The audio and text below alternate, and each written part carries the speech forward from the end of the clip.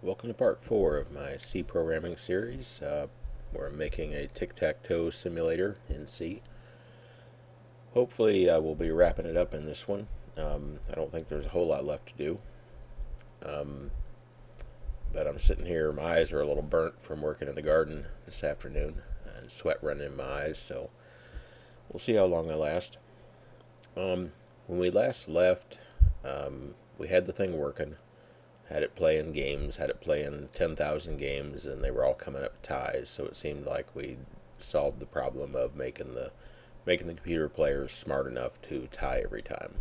Now the thing I didn't do before I signed off was to commit everything, commit all the work and push it to the repository. So I need to do that now. I'll go to the Magit. I looked that up the other day. It is Magit, not Maggot, which is good. So so come in here, we've got changes, unstaged changes, stage them, hit C to commit them,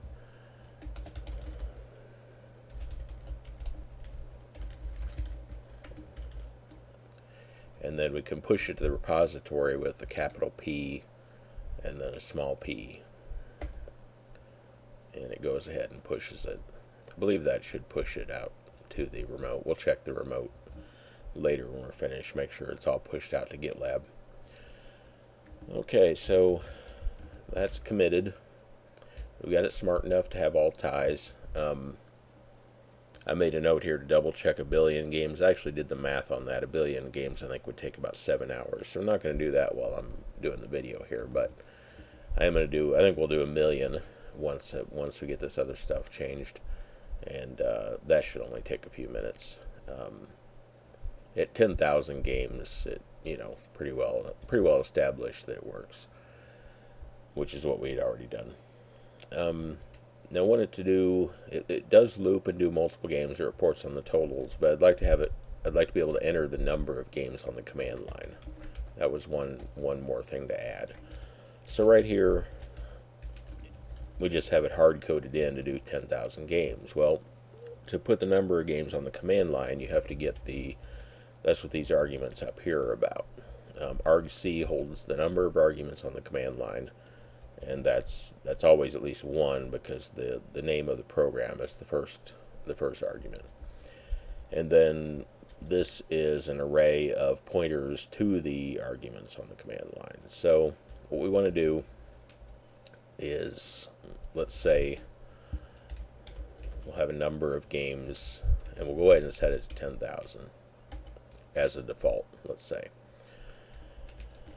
And then we'll say if there is an argument on the command line, in other words, if there's more than one thing there, more than just the name of the program, then we want to set n equal to actually, I gotta stop and think, what is the command for getting we're going to have a string. We need to turn the string into a number. So I believe the command for that is string to L. Yes. Convert a string value to a long. That's what we want to do. So yeah, this returns, we have to give it the pointer to the string, and then an end pointer, which we don't need, so that can just be null, and then the base, which is we'll enter them in base 10. Let's see, and that's going to return that as a long. Okay.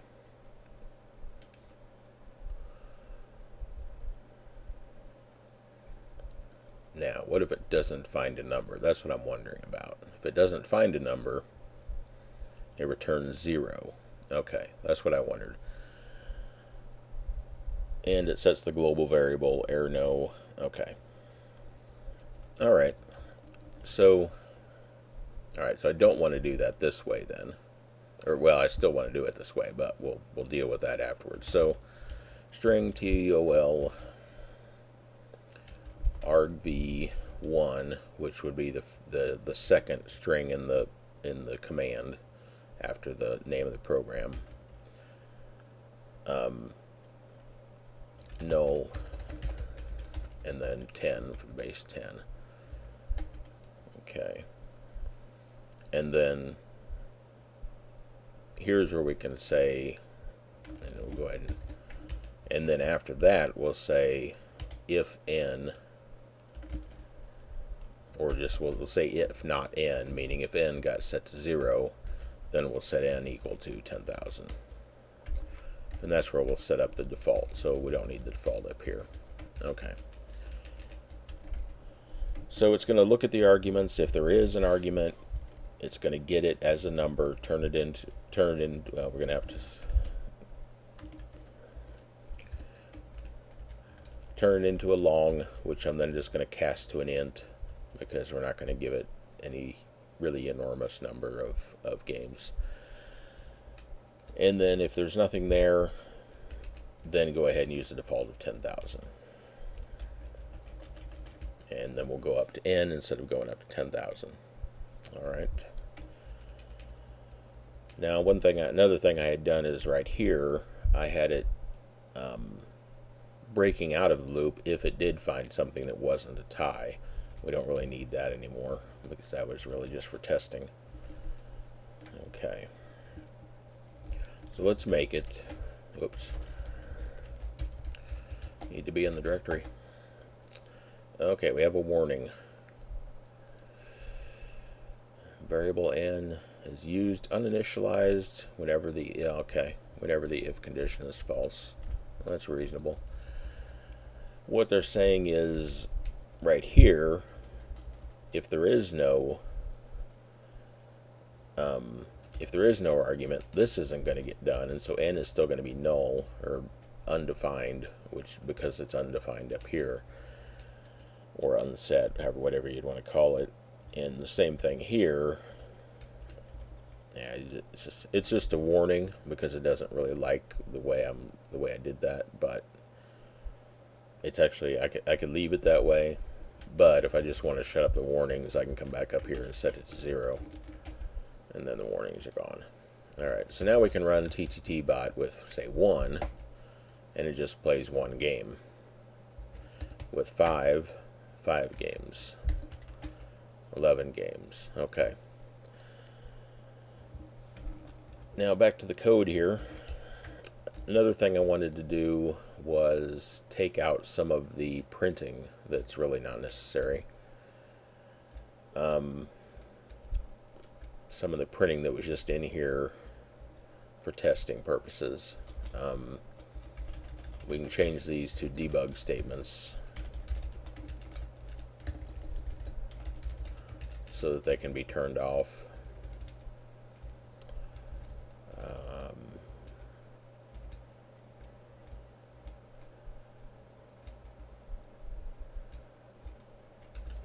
Somewhere I call print board, so let's find that. Okay, that's in the report the winner.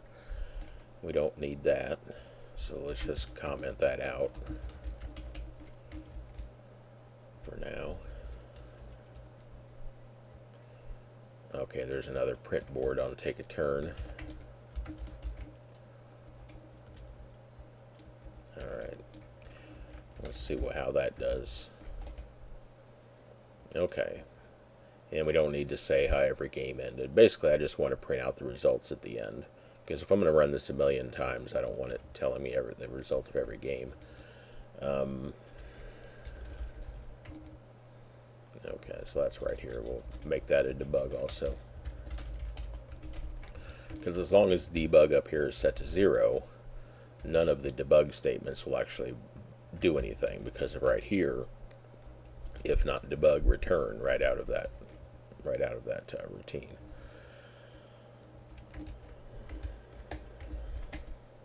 Okay, so all we get now is the report.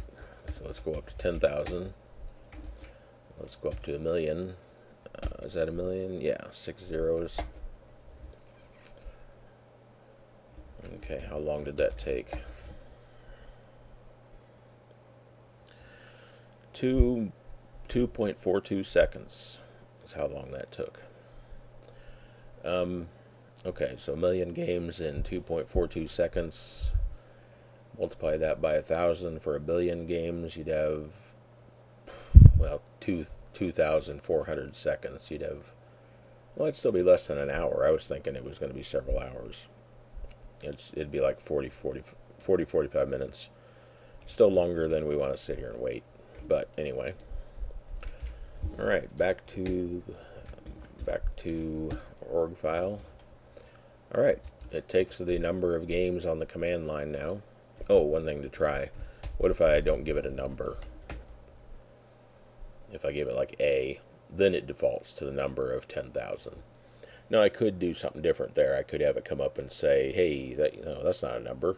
You need to put in, you need to put in a number." In fact, let's do that, because that's really a better way to handle that sort of thing, a more realistic way to handle it. Okay, so here we get a number.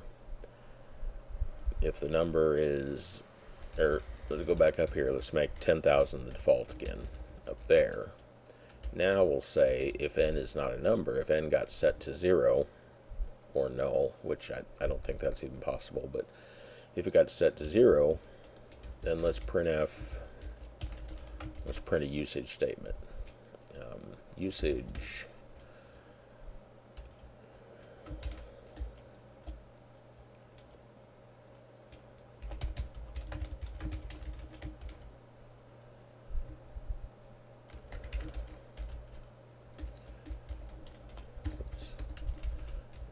Doing some Perl earlier today, and now I'm typing in Perl. Okay, and then we want to exit on that. Let's make that no, not exit. There we go. I'm thinking in Perl again. Okay, let's return with an error number to say, hey, that's not right. You can't do that. Okay. There. So now if you give it a letter or something that's not a number, it says, hey, you need to give me a number of games. Now let's run it without anything, then it should still default to 10,000. Okay. And if we do give it a number, then it plays that many games. Okay. That's all good. So that works, and we can enter it on the command line. Documentation and comments. I'm not going to get too carried away with that because this is a small program. I'm one of those that believes code should be self-documenting as much as possible. Your code should be clear enough that another programmer looking at it should be able to pretty quickly say what's going on here. Like here, anyone with any experience would look at this and say, okay, init board, this is obviously setting something up. That's what init means. And then here we have a loop. Something's looping 10 times. Okay, we're clearing this array, setting all its values to 0. That's simple enough. There's some people would come in here and say, okay, we have a function called print board, and so they'd say print board, and then what does it do? It prints the board. That sort of thing gets to be just extra clutter in your program. You can do that, but they might even come in and let's make this more work. Let's put in something like returns void, returns nothing or something like that. It's just, you can see that right here. It says void. That's what that means. It returns nothing. So to me, that sort of thing, when you start adding comments to comment things that are already obvious, you're just cluttering up your program. Comments should be to explain things that aren't obvious. So I would not add that. Now, there are places where a comment, would probably be a good thing. Let's see.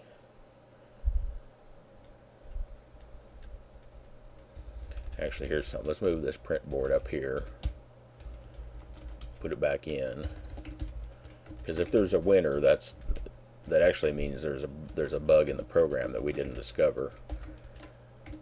So let's print the board. But anyway, I think that's been pretty well tested.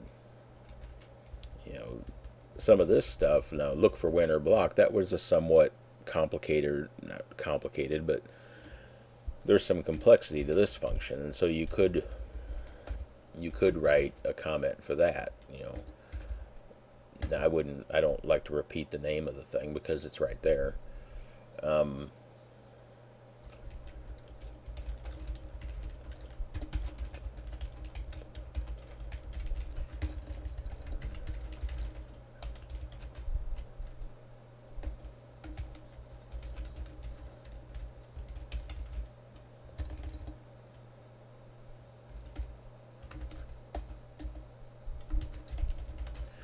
One thing too, if you're using certain code documenters, you can put certain keywords in up here.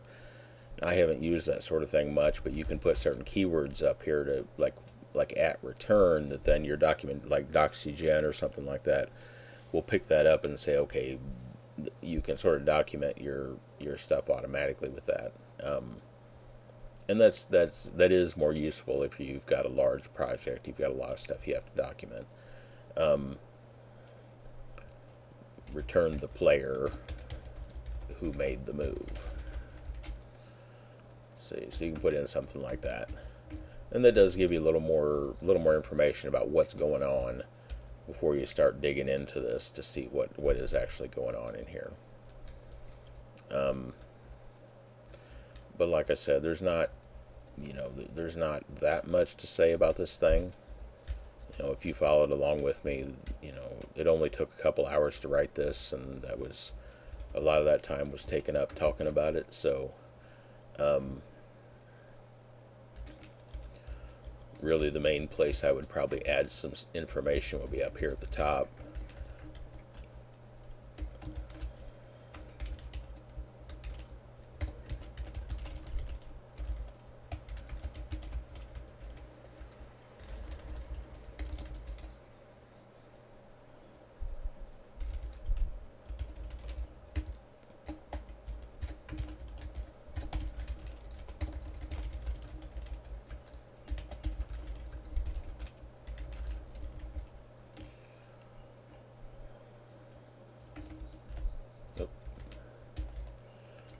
That sort of thing, just to explain a little bit more what the program is about. But anyway, that's, you know, you just do as much commenting, you know, more, I guess, is better than less. More commenting is better than not enough. Here I like to keep these in alphabetical order as much as possible. But yeah, more commenting is better than not enough, but you can also get carried away with it. One thing too, you know, when you're distributing something like this, you can also have documentation in a completely separate file. You know, you can have a README or a .org file, or a, you know, various files like that that can explain things without having it mixed into your code. All right, I had a note here about possibly refactoring some things off into an include file, but I'm not going to do that because really that would be overkill. Basically, you could move just a few things here, like these defines. You could put them off in an include file, but that it'd be kind of pointless. There's only one .c file here, so there's really no need to. It doesn't have anything to share with any other files or anything like that, so there's just really no point in that. So I'm not going to do that. That'll come up next project probably. One thing I wanted to do was add some defines to make some things more obvious what's going on. For instance, this flag, this win or block flag, they have to pass a 1. You pass a 1 to this to look for wins, and you pass a -1 to look for blocks. Well, we know that because we created the program. And so we know that's what it does. Where does it do that? Right down here. It passes a 1 to look for a win, and it passes -1 to look for a block. Well, that's not obvious to somebody who's never seen this before. So what if we change these to flag win block, and then up at the top we can define those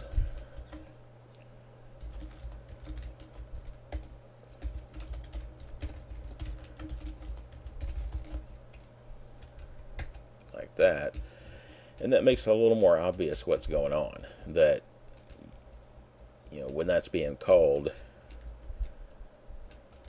where'd that go? When that's being called, okay, well, right here you're looking for a win, and right here you're looking for a block. So little things like that, defining constants, can clear things up that wouldn't necessarily have been obvious otherwise. Don't need this reminder anymore. What else could possibly be set that way? There isn't a whole lot.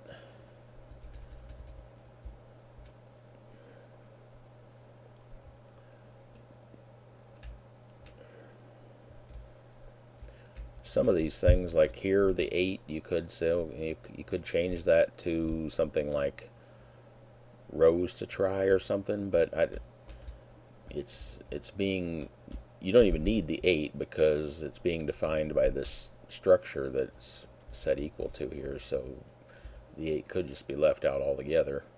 So I don't know. I think I'll leave that alone.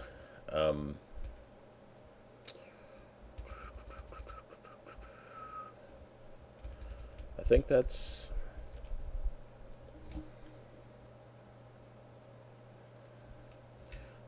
about it. I don't think there's any place where we actually say X or O.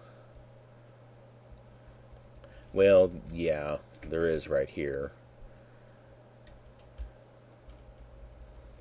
But yeah, we don't want to mess with that. Some things you can't try to make too obvious. Yeah, I could come in here. The thing is, X's wins are being saved in wins 2, the second, or the array element 2, which is actually the third element of wins. But X, the player, is actually 1, so we could change this to something like player X plus 1, but then that's getting confusing. Let's just leave that at 2. You don't have to make things too easy. Okay. So we put in a couple of defines to make the flag thing more clear. All right, so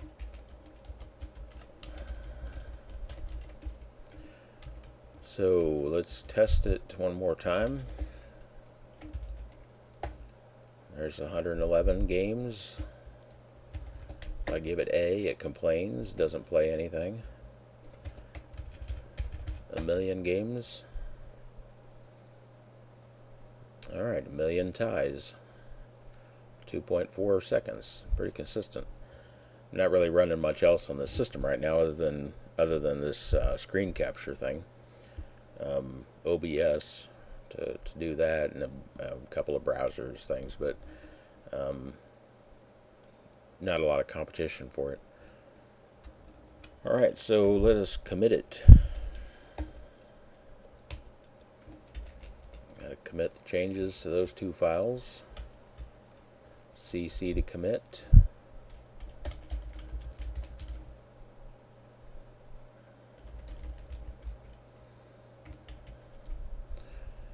And then push it. Alright. Nothing to commit. Let's go to GitLab. I don't want to go to the home page. Come on, browser. Too many windows open. Or tabs, whatever.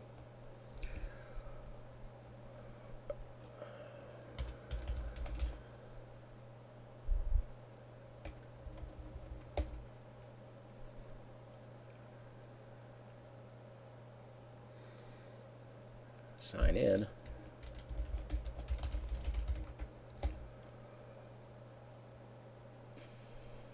Okay.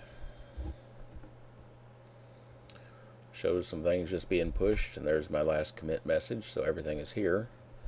I think this was this still private? How do you tell? I think maybe that's what that means.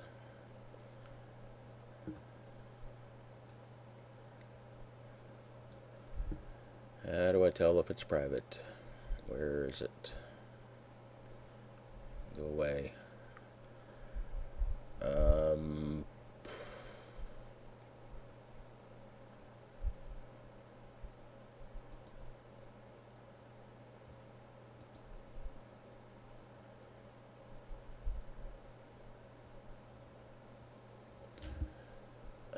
There's got to be something up here to tell me.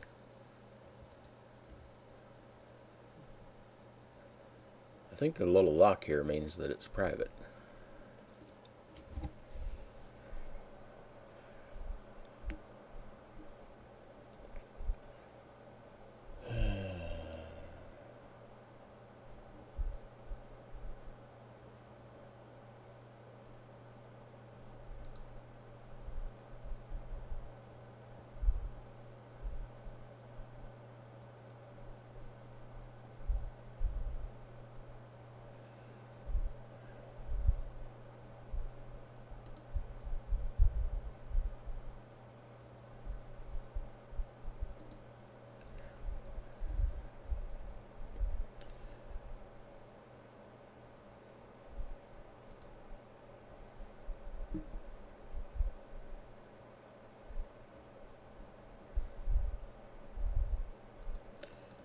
Okay, how do I make it unprivate? I'm trying.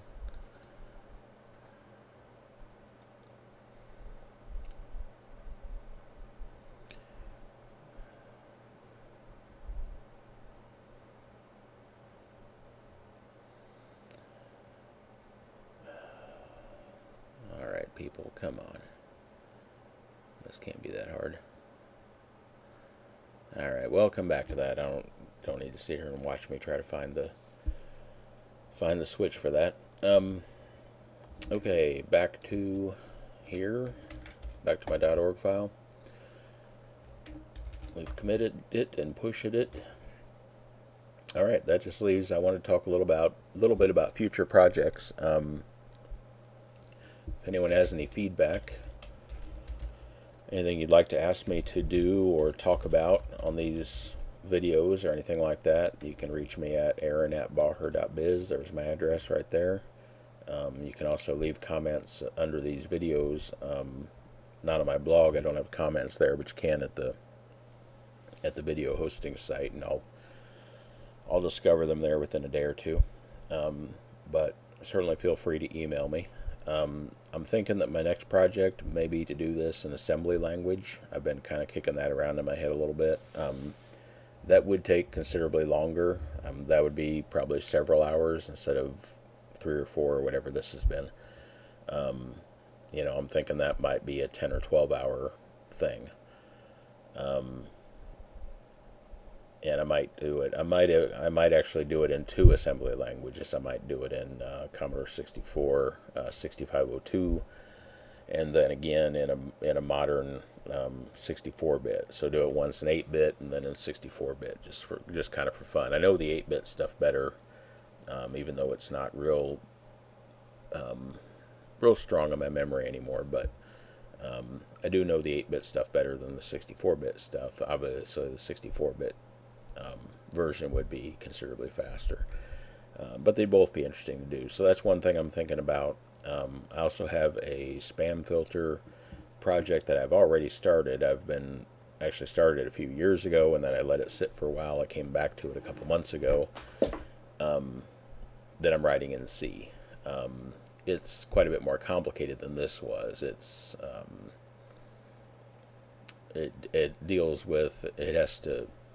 has to deal with allocating memory, a lot of string processing,